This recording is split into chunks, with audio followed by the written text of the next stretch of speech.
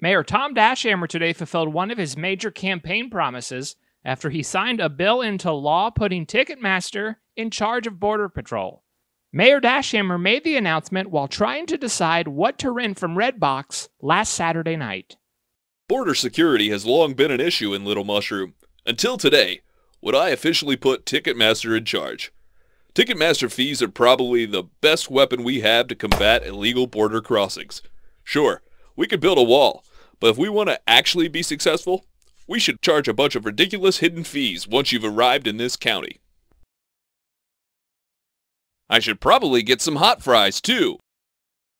Reporter Billy Cheesecake caught up with a family who recently made it across the border until hearing of the new bill's passage. Excuse me, are you guys not coming anymore?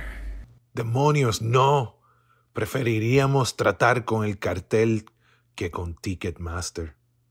Ticketmaster was reached for comment for this story, but unfortunately, scalpers also snatched up all the comments.